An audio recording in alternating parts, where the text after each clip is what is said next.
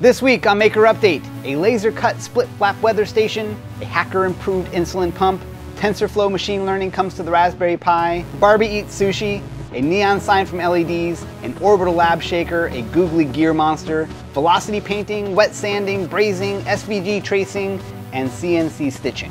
Hey, I'm Donald Bell, and welcome to another Maker Update. How's everybody doing? I've got another great show for you this week with projects, tips, and even some news to share. So let's get started with the project of the week.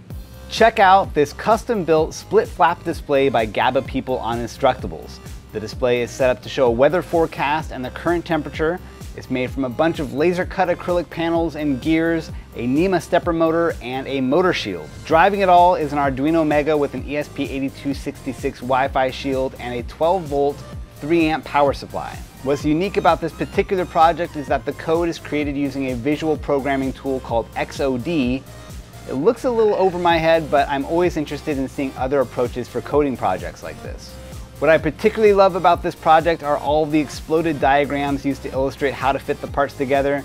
It's a beautiful design, and I don't see any reason you couldn't repurpose it for a Raspberry Pi powered display if that's more familiar to you. As some of you know, I have a minor obsession with SplitFlap displays. If you're looking for similar projects, I'll include links to two other great SplitFlap projects, one by Jon-A-Tron and one by ScottBez1.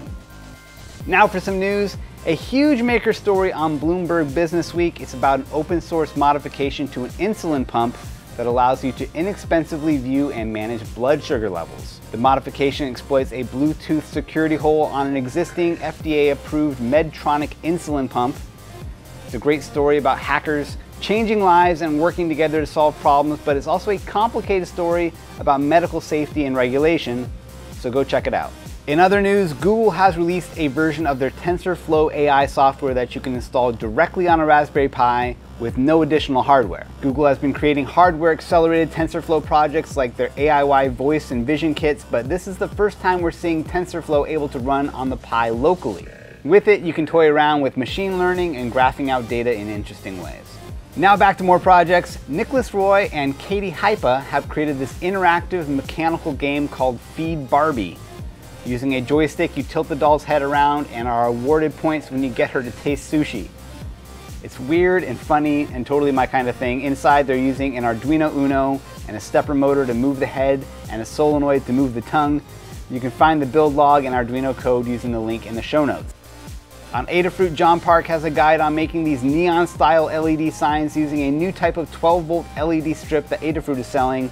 The effect is closer to the look and brightness of neon than any LED or EL version I've seen yet, but because the strip is 12 volts and isn't addressable, John goes over how to animate the lights with a Darlington transistor driver connected to an Arduino. If you ever wanted a neon sign for your workshop, this looks like a practical way to get it. Progress Thailand has a guide on Thingiverse for creating this 3D printed chemistry lab orbital shaker. The project uses an Arduino Pro Micro, a motor breakout board, a handful of screws and nuts and bearings, and a NEMA stepper motor, which has got to be the component of the week at this point. On the Progress Thailand Thingiverse page, you can also find links to a bunch of other lab essentials, including a centrifuge and a magnetic stir. Go check it out. Back on Adafruit, the Ruiz brothers have a guide on creating the silly rack and pinion robot toy. It's a 3D printed design with some googly eyes added for maximum cuteness. A circuit playground and cricket board drive a geared DC motor and provide some control over the speed. The real star of the show, though, is this reciprocating rack and pinion gear, which I could just look at all day. I kind of want to glue a little Lego guy to the disc, though, so the monster has something to chew on. It's time for some tips. On YouTube, I found this useful video by Thomas Senladerer about velocity painting your 3D prints. It's something I'd never heard of, and it turns out not to be painting at all. It's a way to apply a slight pattern texture to your 3D prints, and it's a cool effect. Over on MakeZine, there's an oldie but goodie on wet sanding by my maker guru Jordan Bunker. I still don't think I have the patience for it, but it's useful to understand the technique. Tiffany Zhang is back with yet another free web app for makers. This one is called SVG Tracer, and it can trace bitmap images into vector files that you can send to a laser cutter or CNC router or plotter. More than that, it's specifically great at tracing packaging and paper folding patterns. It can distinguish between cut lines and score lines and save them as different paths. Definitely bookmark this one. Bob Claggett has a new bits video up on braising aluminum. It looks like a relatively simple process, but until I actually do it, I appreciate seeing how it's supposed to go. And through the Evil Mad Scientist blog, I learned about InkStitch. This is a free open source plugin for the equally free and open source Inkscape image editor. It turns your images into files that you can embroider using embroidery machines from Brother and other manufacturers. This week's tool recommendation is my trusty mini butane torch. I'll include a link to the one I reviewed for Cool Tools. If nothing else, it's my favorite way to work with heat shrink, but it can also work as a cordless soldering iron, so go check that out.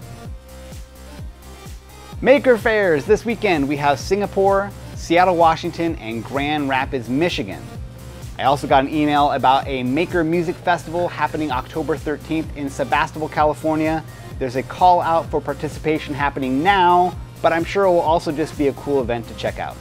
And that does it for this week's show. Be sure to subscribe, leave me a thumbs up, or leave a comment. I read them all. You can get on the Maker Update email list to get show notes sent out to you automatically every week, along with a few bonus links I didn't have space to fit in the show. And just a reminder, I'm not a Make employee. I volunteer to do this show because I love it. And if it does something for you and you're feeling generous, you can buy me a coffee using the Buy Me a Coffee link down here. All right? Thanks for watching, and I'll see you next week.